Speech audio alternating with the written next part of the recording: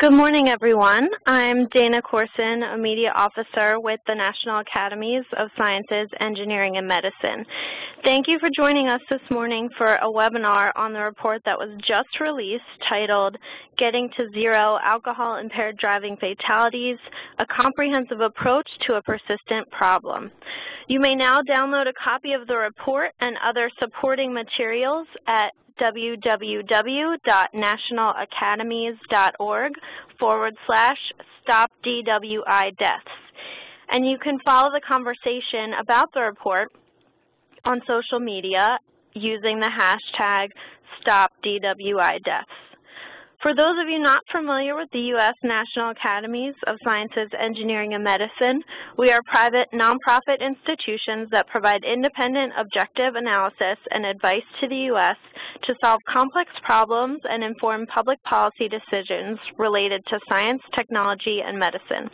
The National Academies operate under a congressional charter to the National Academy of Sciences that was signed by President Lincoln in 1863. For each requested study, panel members are chosen for their expertise and experience and serve pro bono to carry out the study's statement of task. The reports that result from the study represent the consensus view of the committee and must undergo external peer review before they are released, as did this report. I have with me today several members of the committee to discuss the report's findings and recommendations. But before I introduce the committee, I just want to go over a couple technical reminders.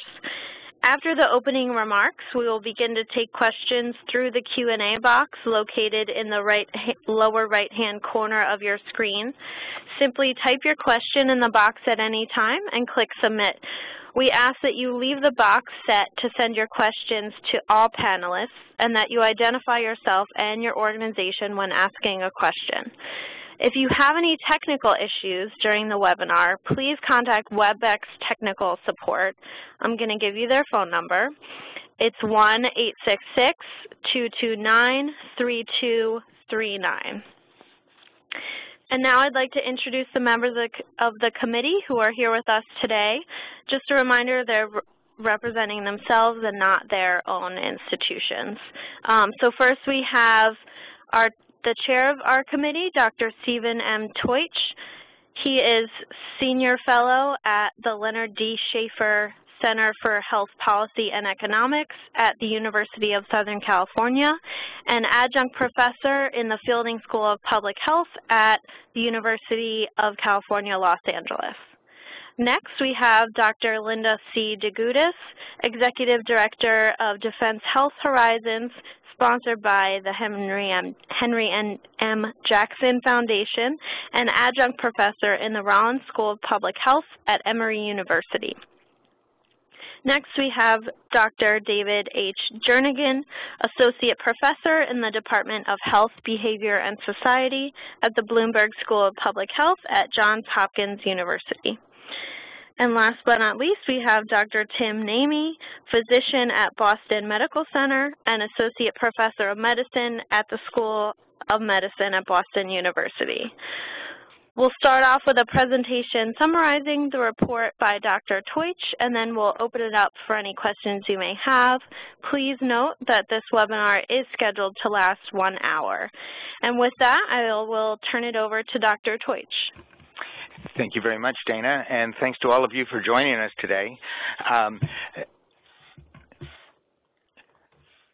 Before I begin, I'd like to introduce the members of the committee who you see here. All of whom represent different areas of expertise in the fields related to alcohol-impaired driving. I'd also like to acknowledge the Academy staff who did incredible work over the last year to bring this report to fruition, and that study was led by Amy Geller, and she was assisted by Yami Nagusi, Amy Mead, Sophie Young, and Jennifer Cohen. The sponsor of the study was the NHTSA, the National Highway Traffic Safety Administration, and I want to express my thanks to them as well. Obviously, the study would not have taken place without their support, and they've been at the cutting edge of highway traffic safety in this nation for several decades. So thanks to them. I'm going to be running through these slides relatively quickly today, but I wanted to let you know that they will be available no later than the end of this week on the committee's website, as will the webinar itself. So we were charged by NHTSA with looking at ways to reduce alcohol-impaired driving fatalities, and in particular the interventions, which would include policies, systems, and programs that were most promising to prevent injuries and deaths. We were asked to look at the barriers to action, to implementing these, and ways to overcome them, and the interventions that need to be changed or adopted. In keeping with the National Academies Committee processes, we had a series of public meetings where we obtained expert input from the public and many organizations. And then we had 5 deliberative meetings among the committee members themselves and generated an 8-chapter report, which I'm going to be reviewing for you today. That report underwent extensive external peer review in accordance with the Academy's normal procedures. The approach we took was a public health or population health approach, which means that we look at the data, we look at the contributing factors to these deaths, understand the interventions that could be used to mitigate the problem, look at the evidence behind those and the strength of that evidence and how effective those interventions actually are. And then to look at how that problem can be monitored and progress monitored going forward. We undertook a comprehensive literature review to make sure that we captured the most promising and evidence-based interventions, and embraced Vision Zero as an underlying philosophy. For those of you who may not be familiar with Vision Zero, this is an approach which has been adopted by many countries around the world, as well as many cities and states within the United States, which really talks about the path to getting to zero fatalities on the roads. And it provides a unifying framework that allows us to look at changes in the social, economic, technology, and clinical arenas that prevent opportunities to mitigate these problems. It's a philosophy that we hope many stakeholders can embrace and act on. The committee also had the benefit of 4 background papers that it commissioned, as you see here, on data, news media, the alcohol industry, as well as lessons from other countries. This is the conceptual framework that the committee used, and I really want to start with the boxes that are in the middle of this figure. And it begins with understanding the problem of alcohol consumption and as it leads to drinking to impairment. The next step in the process is that many of those people then drive while they're impaired. Many of those people then, or at least some of those people, end up in motor vehicle crashes, and so they and others suffer serious injuries and fatalities. So we looked particularly at those steps on drinking to impairment, driving impaired, and what happens after crashes as a way to organize our thinking and the interventions that can be brought to bear. The box at the top of this figure represents the range of intervention opportunities that we examined. They included the enforcement environment, the physical environment, behavior change interventions, clinical management, the development of new technologies, the alcohol environment, sociocultural environment, and so forth.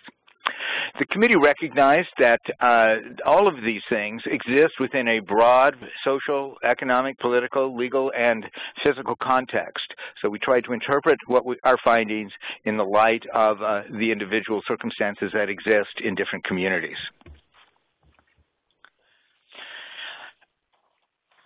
To orient you to the publication itself, which we know is a long document, I wanted to at least review for you where you can find the different components. Chapters 1 and 2 provide the introductory information about the problem of alcohol-related driving as well as the current alcohol and driving environments.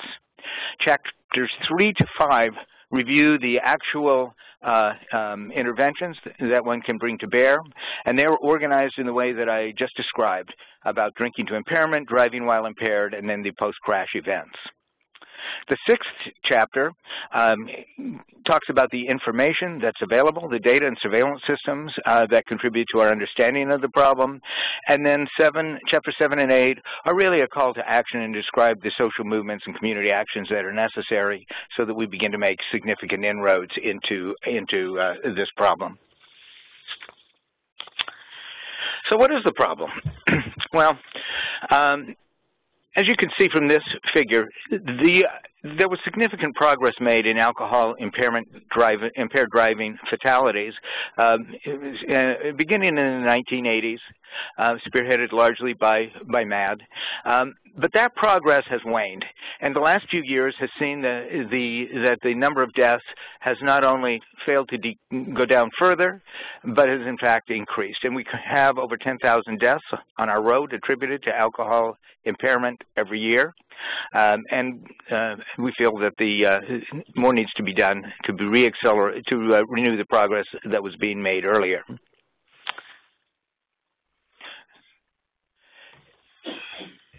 And obviously, it's not just the driver that is affected by these. About 40% of the deaths occur among someone other than the alcohol-impaired driver. And if you think about that, by comparison, only about 8.5% of smoking-related deaths occur due to secondhand smoke. So a far larger proportion of the deaths related to alcohol-impaired driving fatalities are actually occur among someone who is a secondary victim of the problem.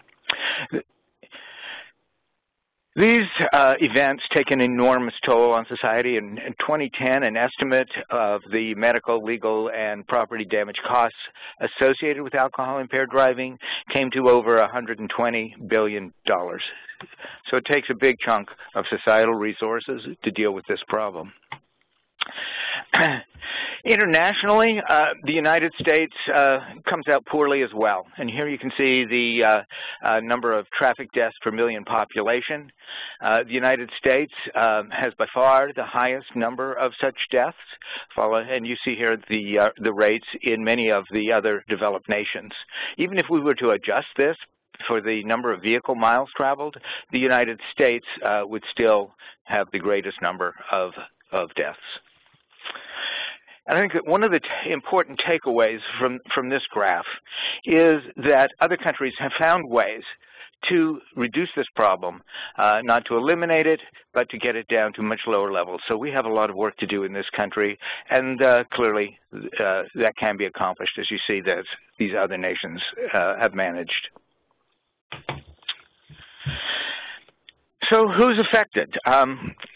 Well, young drivers, particularly those aged 21 to 25, are disproportionately involved in these fatal crashes. They actually account for over a quarter of motor vehicle crashes where the driver had a BAC, blood alcohol content, equal to or greater than 0.08%, the current per se limit in all of our states. The other major area I wanted to call your attention to is the problem in rural areas. Almost 50% of these deaths actually occur in rural areas, and far out of proportion to the number of people who live there.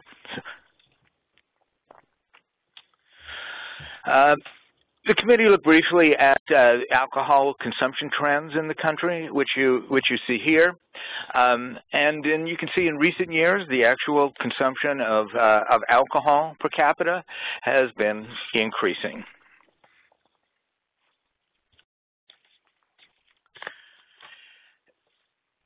Binge drinking is strongly associated with alcohol-impaired driving. Indeed, about 85% of all alcohol-impaired driving episodes occur among those who have been binge drinking. And you know, over 90% of the people who actually binge drink do not actually have alcohol use disorders. But it's important to note that the kind of interventions that we are talking about here that are intended to reduce this problem, and binge drinking in particular, are also protective against alcohol-impaired driving more generally. And what we are going to be talking about is a comprehensive set of effective interventions and strategies that can be done to ameliorate the problem. So a little bit about alcohol and people's ability to assess their level of impairment. What you see in the figure are what is considered a standard drink, which is 12 fluid ounces of 5% beer, 5 ounces of typical 12% wine, or 1.5 ounces of spirits. But the amount of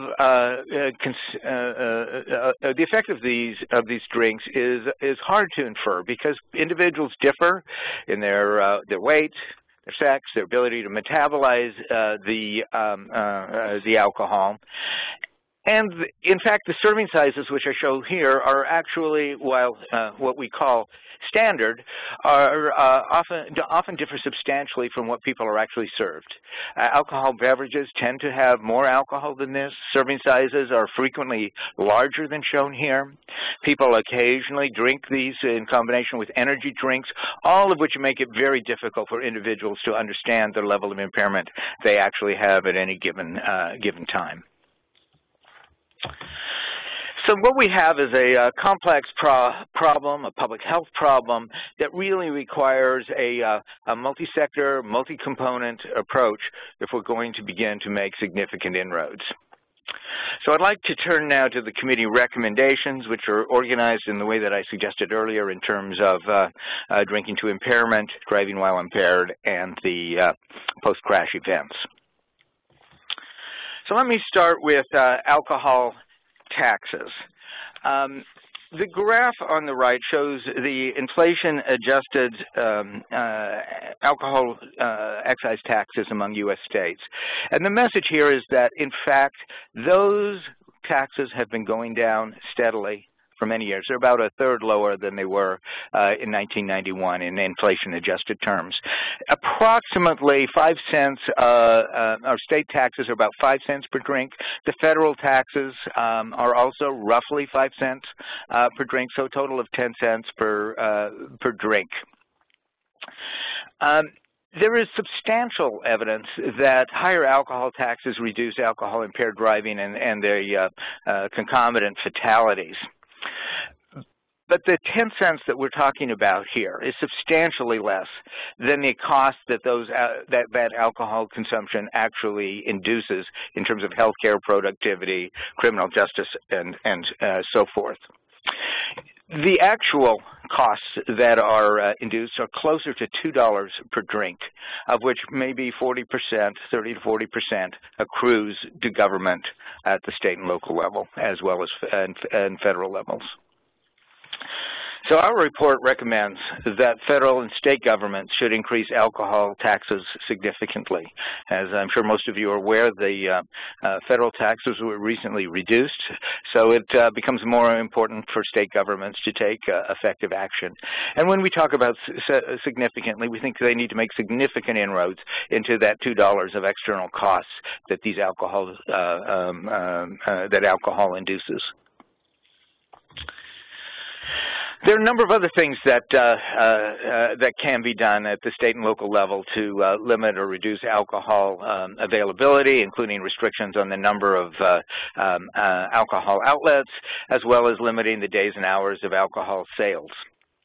One of the other problems that we see, and it's particularly important for are to stop illegal sales, which means sales to already intoxicated individuals, as well as underage persons. There are laws, of course, about this in most jurisdictions, but they need to be strengthened and enforced, and we need to dedicate real enforcement resources to assuring that these problems are addressed.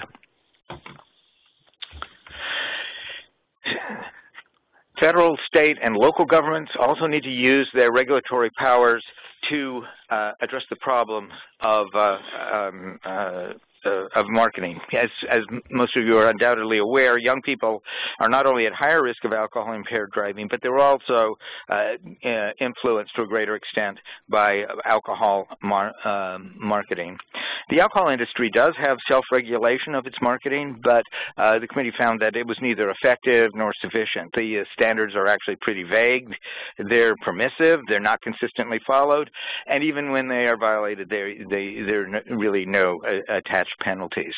So we think that this provides a basis for the governments to strengthen and implement standards for permissible alcohol marketing, content, and placement, establish real consequences for violating those, and as well as to promote and fund counter-marketing campaigns. Well-funded media campaigns can make a difference, but the committee found that there are two important components that need to be incorporated. First, these campaigns need to be guided by rigorous research and what we know about behavior change theories to inform their design and dissemination. And equally importantly, they need to be linked to alcohol-impaired driving enforcement policy interventions, such as blood alcohol content, which I'll talk about in a moment, sobriety checkpoints, and other types of interventions. Because the goal here is actually to begin to create not only a deterrence effect, but also to begin to change the social acceptability of drinking to impairment. Which brings me to blood alcohol content and BAC laws. The committee believes that they should be lowered to 0.05%. The BAC laws have been important historically to reducing alcohol-impaired driving fatalities. And we know that the ability to operate a vehicle deteriorates significantly at 0.05%, but also begins at levels actually lower than 0.05%. Most developed countries have already adopted a 0.05 BAC laws, and those were effective in reducing alcohol-impaired driving crashes, really at all levels of BAC. Indeed, actually about 2 billion people now live in areas where 0.05 BAC laws are in place. So our recommendation is that state governments should enact per se laws at this level for alcohol-impaired driving. And as we found with reducing the BAC laws from 0.1 to 0.08, the federal government often needs to take action and incentivize the change. And we're going to need stakeholders to engage in this process to develop the support for this kind of action. The enactment of these laws should be accompanied by media campaigns and other visible enforcement efforts, again, to begin to change the social acceptability of drinking to impairment, and certainly to these levels.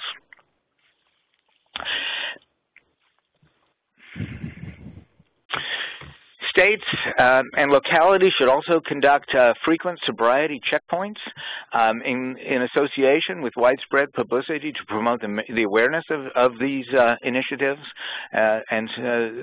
These are held today in many states, but they're quite variable in their intensity and in how they're done. So we need greater information about how they can be done in a way that is most effective, most systematically, and in places where they're likely to be most effective. The committee also discussed DADS, the Driver Alcohol Detection System for Safety. And for those of you who are not aware of this, this is a system currently under development, which it provides a passive way to detect whether the driver has the driver's alcohol level, and then if they exceed that level, to prevent the car from starting. The committee found that this was a very promising technology, and as it is perfected, we think that auto insurers can incent its use through policy discounts And later, once the cost is commensurate with other comparable safety devices, we think that this should make DADs mandatory in all new vehicles.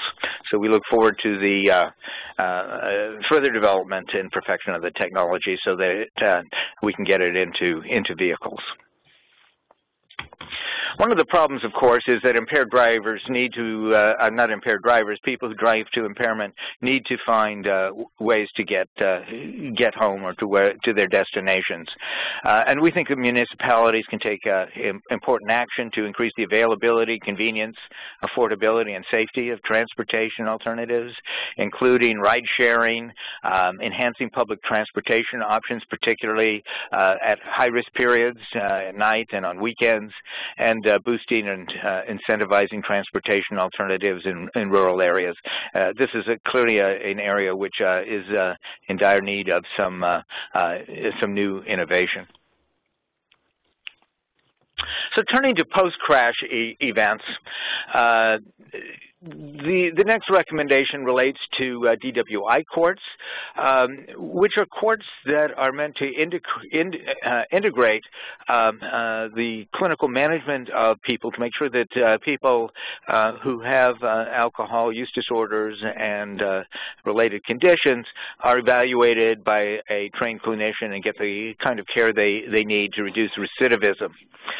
Every state really needs to have a set of these courts so that we can begin to deal with the problem in the heavy drinker.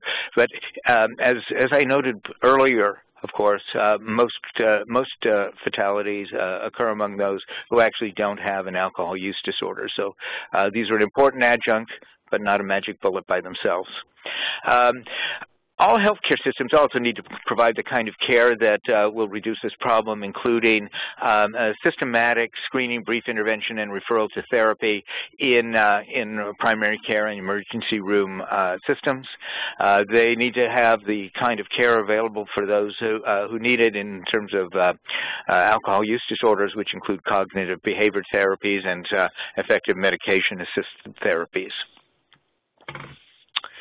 Many of you have probably heard of ignition interlocks, which are devices that require somebody who has them installed, and this is for people who have had an alcohol-related driving offense, to breathe into a breath alkalizer, which is connected to the ignition system, so that if when they breathe into that system, if they exceed a certain level of alcohol, that the car won't start. About 30 states have such laws in place now, but they're used quite variably among offenders. And while they're very, very effective, they're obviously not effective if you don't have them installed at all, or if they are removed from a vehicle. So we recommended that all offenders actually have ignition interlocks installed, and every state should enact an all-offender ignition interlock system to reduce these fatalities. The monitoring periods, as I indicated, vary substantially among states.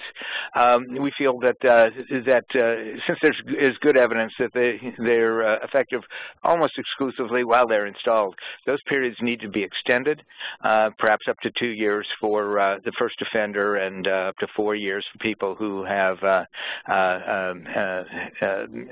multiple offenses. I'm going to skip all the detail here, but the committee extensively reviewed the information needs that are required to understand this problem more fully, monitor progress, and begin to understand the changing nature of this problem. So there are many gaps in our data systems. They're not standardized, and frequently the data aren't collected, and even basic things such as the place of last drink is generally not available, which hinders enforcement. So we recommend that NHTSA convene a group of stakeholders basically to first build that database and then to communicate that information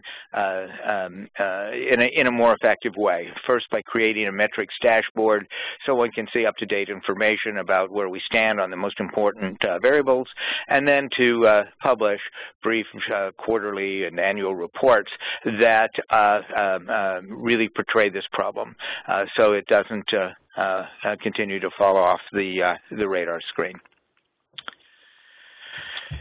Clearly, there's a need not only to talk about these problems, but to do something about it. And one of the most important stakeholders here, obviously, is the alcohol industry, by which we mean both all of the producers, the wholesalers and distributors, as well as the retail outlets. You know, they can contribute in many ways, including reducing the alcohol content of existing products by refraining from marketing, including sponsorships that are likely to influence excessive alcohol use, and most importantly, by supporting many of the measures that we talk about in this report that are highly effective in reducing alcohol-impaired driving. Many of the things that they're currently involved with have not been shown to be terribly effective, so we'd like to see them to step up and be more helpful in making sure that we address this problem with effective interventions. The National Conference of State Legislatures should draft model legislation to provide benchmarks for states. Obviously, this is a complex area. The laws are quite variable across states. And if the NCSL could create a set of best practices that states could use and then adapt, it could help facilitate the implementation of more effective state laws. NHTSA itself can also create a federal interagency coordinating committee to develop a comprehensive and integrated strategy and ensure better collaboration among the federal agencies, and begin to share information and monitor progress and help maintain accountability across all of these important federal stakeholders. You know, there's a need also to provide better training, technical assistance, and more demonstration projects regarding the implementation of effective strategies.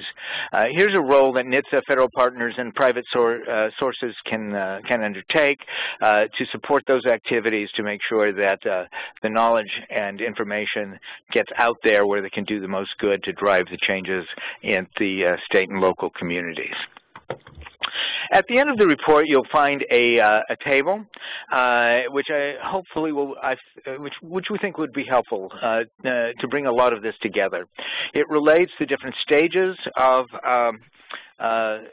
these interventions. It describes what they are, what the level of evidence is that supports them, who can take the lead, which stakeholders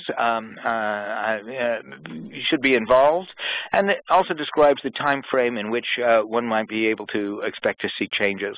And what we'll see is that there are an enormous number of stakeholders, from enforcement, the healthcare system, the industry, the victims and their families, and many others that all have important roles to play to make sure that we make progress in solving this problem. And with that, I'll end and look forward to taking questions. And again, thank you for joining us today. Thank you, Dr. Teutsch. We will now move into our Q&A session. I would like to start us off with a question. Your report says that deaths from alcohol-impaired driving are preventable. How is that possible given the multitude of factors that affect car crashes? So we laid out a comprehensive set of interventions, and what we know is, of course, injuries, these fatalities are not accidents. They're reasons that they occur. And we can understand those and begin to intervene at them. You can ask, well, what's the acceptable number of deaths? And we would say the acceptable number is 0, just as it is for the airline industry. And that what we need to do is galvanize action to begin to make progress, implement these recommendations, and begin to drive that number towards 0. Yeah, this is David. I would just add the whole Vision Zero concept really inspired us. Vision Zero looks at road traffic safety in general as a systems problem more than a problem of individual decisions, that there are problems with roads, with cars, etc., that make road traffic crashes more likely, and that if we address it as a systems problem, we have a much better chance of succeeding. So the committee's approach was to look at alcohol impaired driving in a very similar way. This is a systems problem. Let's look at all the ways we could intervene at the start in the decision to drink excessively, then the decision to drive after drinking excessively, and then, of course, in the event of the crash and what happens after the crash. Looking at all the systems that are engaged there, the committee really felt that we could make much more substantial progress. Thanks for that. We're getting a few questions about, kind of what's new in this report. A lot of the recommendations you put forth have been talked about a lot in the past, so can you shed some light on that? Sure. I'll start and then turn over to my colleagues. You're right. Many of the recommendations that we made are not new, but they're also not being done. And part of the purpose of this report is to galvanize action and begin to not just talk about these things, but actually to do them. And there's some new opportunities that we talked about. One, as David just mentioned, is systems thinking. One is to capitalize on better communication, social media, to animate stakeholders. And we're also on the cusp of many new technologies. And we mentioned a couple of them here, DADs, more systematic use of ignition interlocks, and new technologies are coming down the road. So we have multiple opportunities, not only to capitalize on underutilized interventions, but capitalize on new momentum, communication, and technologies. Tim, did you want to say something more? Sure, Steve. This is Tim. I think one of the things that we are going to recommend that may get a lot of attention is changing the legal limit for driving to 0.05. So that I think that's something that's, for a lot of people in the United States anyways, is new. That's we think, a highly effective intervention. It's not new in other countries, and I think, as you mentioned in your talk, most people in the developed world live with 0.05 laws or lower. So that's not new, but we think about 1,500 lives a year could be saved through that intervention. Of course, it hasn't been tried yet in the U.S. Utah has passed a 0.05 law, but it hasn't been finalized yet. But we think that's something that's new for this country and is an exciting opportunity. And then, as you mentioned, a lot of the other things we're recommending are old but haven't been done in a while. So, for example, raising federal alcohol taxes to keep up with even inflation hasn't been done since 1991. So that would be something new, at least in one way of looking at it. Thank you for that. Next question is, if people cannot readily detect BACs of 0.08, won't it be more difficult at 0.05? What can be done to help people of supposedly good faith to be more accurate at this task? Do outlets offer any assistance, such as even, quote, low-tech devices? Tim, do you want to address that? Yeah, so I think, listen, I think right now, when we ask the average person who reports that they've driven a car after having perhaps too much to drink, in quotes, they've consumed an average of 8 drinks. So I think the point that's being raised is that there's concern that people who are drinking, modest amounts of alcohol, they're worried about having a lower limit.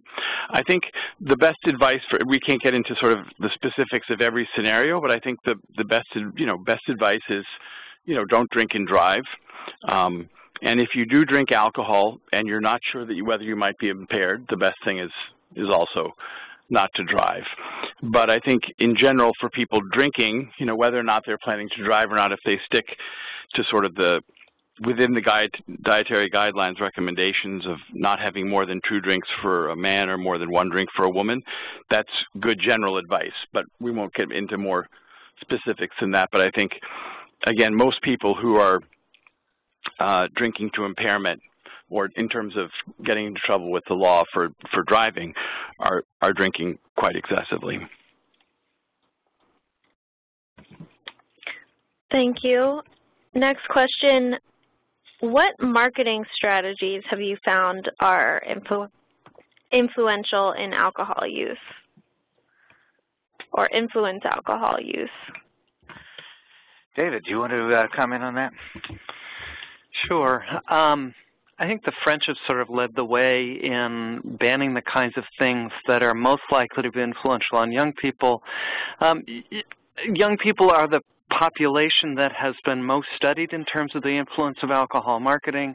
Given that 21 to 25-year-olds are 28% of the drinking drivers, it's clear that we need to start young in terms of influence, and there are more than 25 longitudinal studies now that have found that the more that young people under 21 are exposed to alcohol marketing of various kinds, the more likely they are to start drinking, or if already drinking, to progress from experimentation to binge or hazardous drinking. Now, the kinds of things that young people are drawn to in alcohol advertising: music, story, character, and humor. The bottom line is young people are not particularly interested in how long the alcohol was aged, what kinds of barrels it was aged in, where the hops came from. Those kinds of product qualities aren't attractive to young people, according to the research that's out there. And again, the French have banned all mention of lifestyle while still permitting product qualities. So that provides one model going forward. The bottom line, though, for the U.S. is, given our strong protections for commercial speech, what's really needed is better protection from young people, from seeing the alcohol ads at all. The industry has a self-regulatory standard, and my center has been trying to report on how much they comply with that standard, and an earlier National Academies report recommend that they tighten the standard itself, again, to reduce the likelihood that young people will be exposed to alcohol marketing at all. Thank you, David. Next question, did the panel find any evidence that designated driver programs are effective at reducing alcohol-impaired driving at the population level? Sure. Linda, do you want to comment on that? Sure. We did look at the question of designated driver programs to see if they are effective, and there really isn't good evidence to demonstrate that they're an effective strategy for reducing alcohol-impaired driving. So at this point, it's not something that we've included in our recommendations.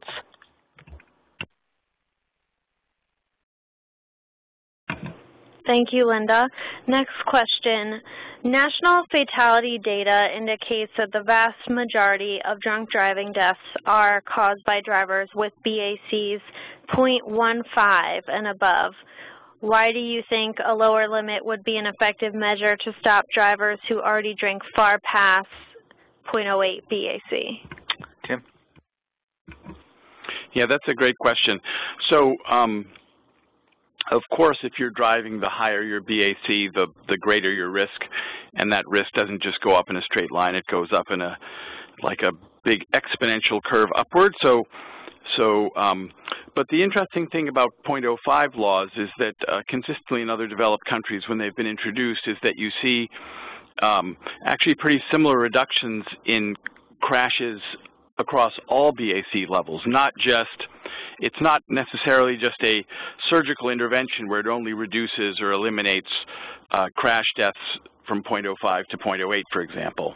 You see that sort of reduction across the board because in general there's a greater awareness of the problem or a greater deterrence effect so that, you know, everybody who might be drinking and driving, it sort of moves down a peg. So somebody who might have, you know, drank and then driven with a BAC of 0.15 might only do so at 0.10 or so on and so forth. So again, we think that 0.05 laws are effective across a range of BACs. And it's fair to say that there are more drivers out there at lower levels than at higher levels, and we know that that risk of a crash definitely exists at 0.05. So it's still a substantial number of people. We've gotten a few questions about the DADS, you know, potential future technology. So can you expand on that? And wouldn't the availability of DADS make some of your other recommendations less needed? Well, I'll turn to my colleagues on some of that, but I think it's fair to say that it's going to be a few years till these technologies become available. I mean, the committee looked at a variety of technologies, many of which provide promising ways to actually address the problem. You know, autonomous vehicles are many years in the future. DADS, hopefully many fewer. Someone asked about breath testing, personal breath testing that one can do. There's technologies there that are promising but haven't been fully evaluated. So yes, DADS is a technology that we think can play a significant role.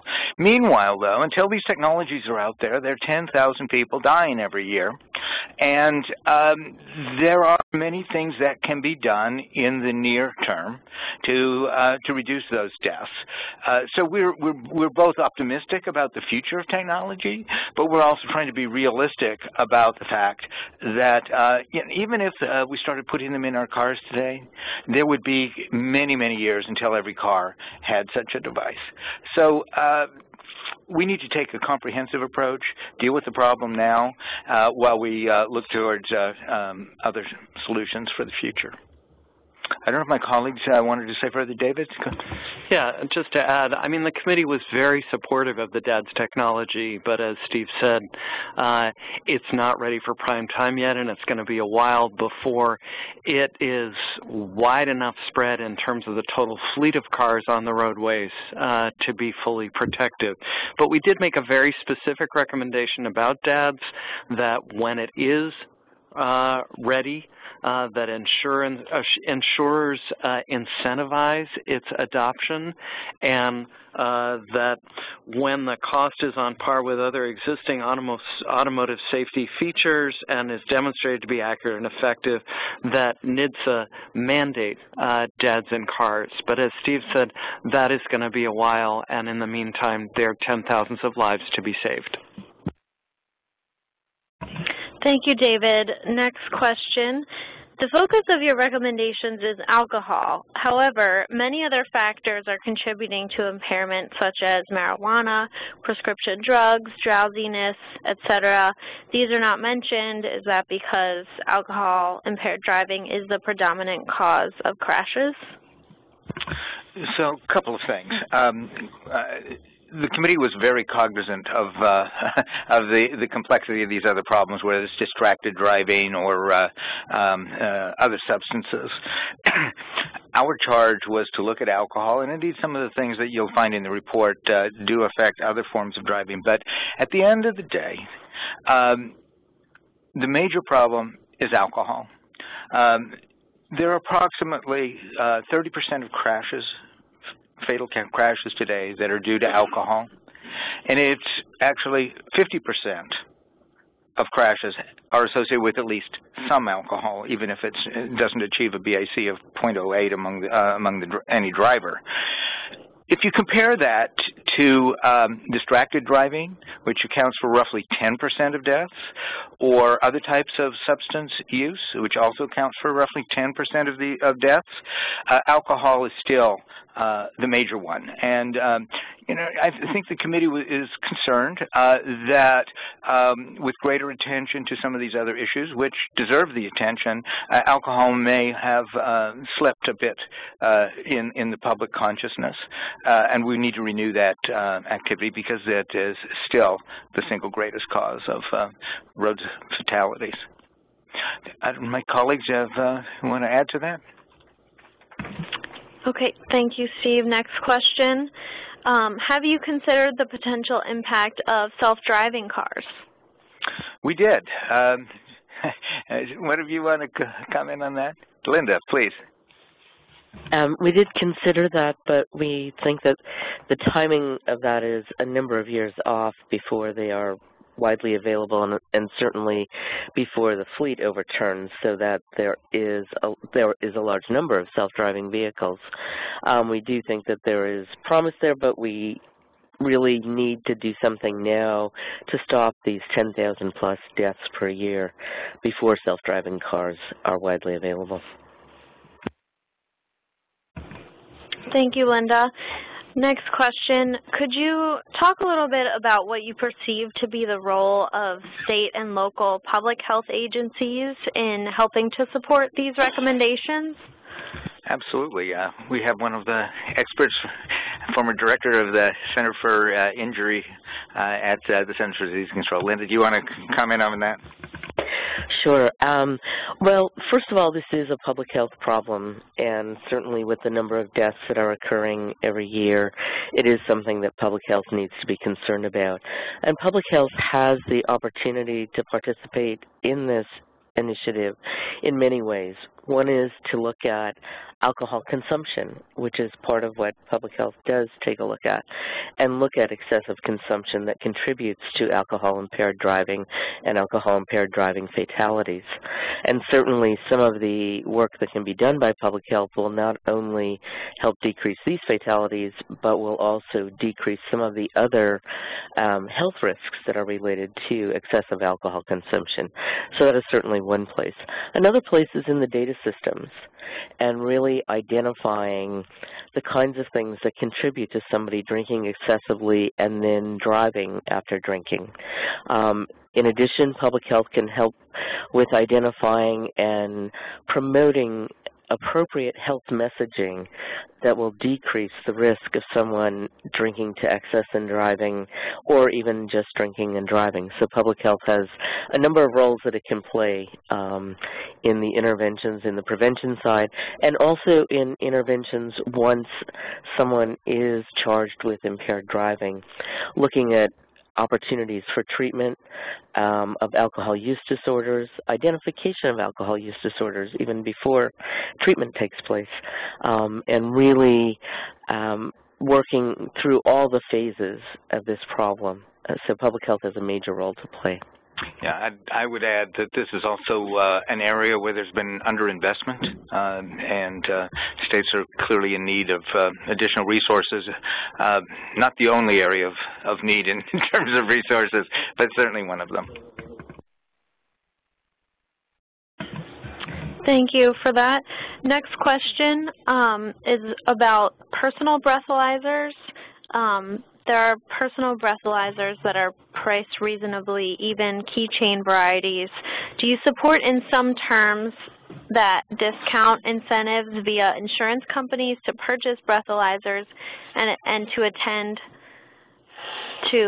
attend a driving impairment course voluntarily could reduce driving accidents? So let me talk a little bit about breath analyzers, these personal breath analyzers, because the committee did review them. And this is another technology that the committee, I think, saw as promising. But it's still early days. The accuracy of these devices and their reliability needs to be firmly established. And then we need better information about their actual use and how effective they are at deterring alcohol-impaired driving. Just because something can detect something doesn't mean that people act on it, or even the right people act on it. Often it's the people who care the most, who are not likely to get into a vehicle, who will do that anyway. So we have a lot to learn about those kinds of technologies. We think that there's reason for optimism, but we'd really like to see careful evaluations done as they get into broader use, so that we can be confident about the level of effectiveness and allow us to be, make clearer recommendations for the future.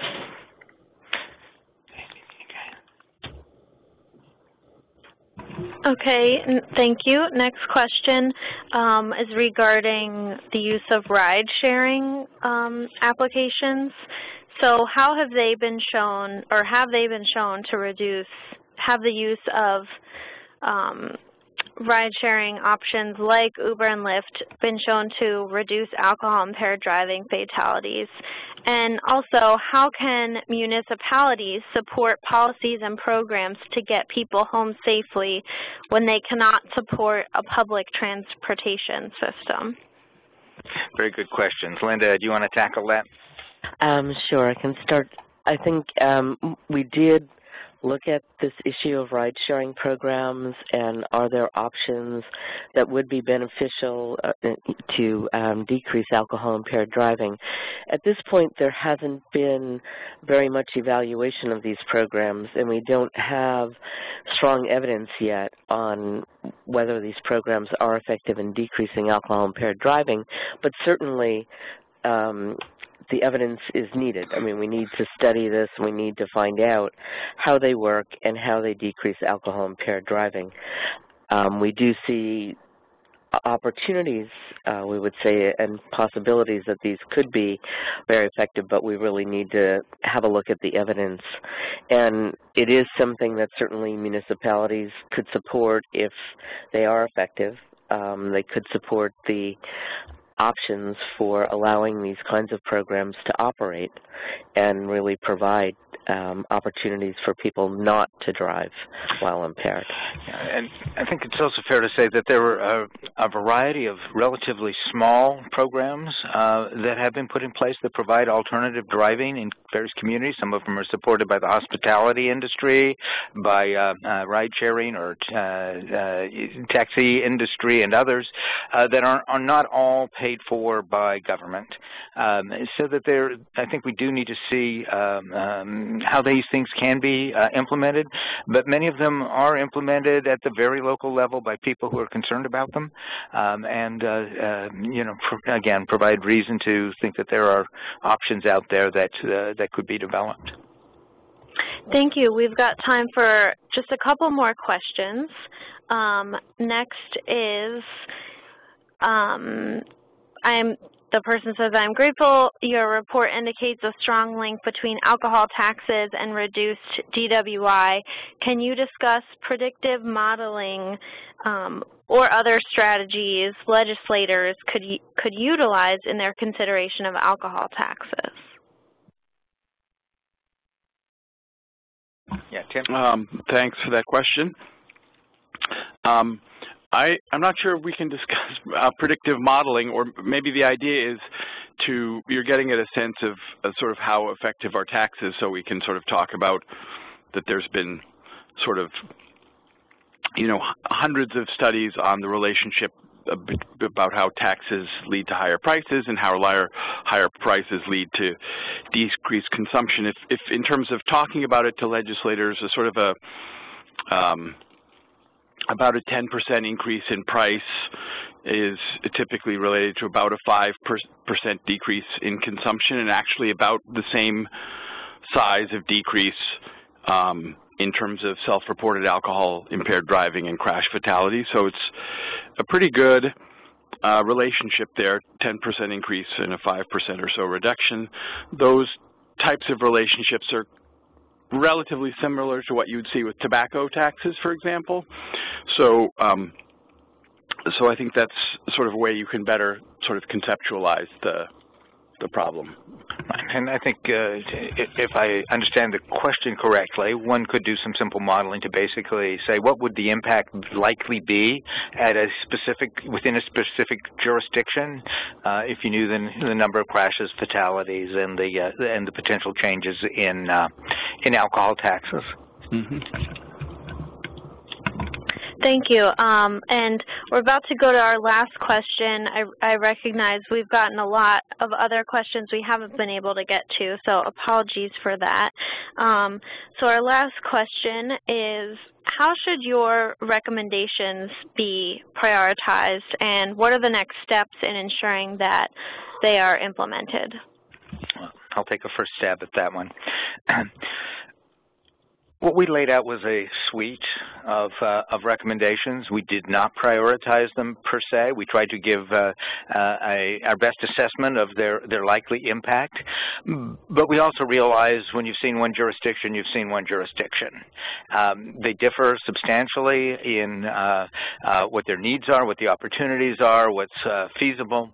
And so we would like to see that the stakeholders in each and every community band together, begin to move the agenda forward in ways that are appropriate for their jurisdictions, obviously to look at some of the more effective interventions as a priority, but then to adapt them to their individual states. So it needs to be looked at holistically and develop a comprehensive set of interventions appropriate to each state and locality.